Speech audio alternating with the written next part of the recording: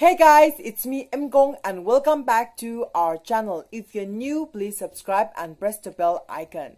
For more than 5 years, I was a victim of depression, anxiety and suicidal thoughts.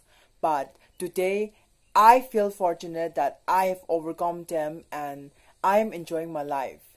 But there are still millions of friends who are still fighting with depression, anxiety or suicidal thoughts. So today, I will share 5 Bible verses from the Holy Bible that will help you to fight with depression, anxiety, and suicidal thoughts. So, here it goes.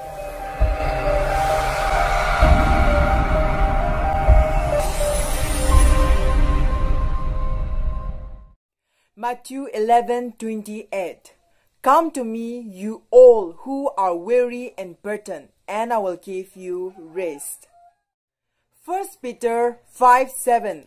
Cast all your anxiety on him because he cares for you.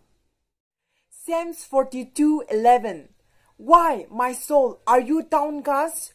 Why so disturbed within me? Put your hope in God, for I will yet praise him, my Savior, my God.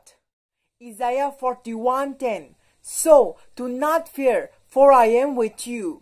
Do not be dismayed, for I am your God. I will strengthen you and help you. I will uphold you with my righteous right hand. Romans 15:13. May the God of hope fill you with all joy and peace as you trust in him,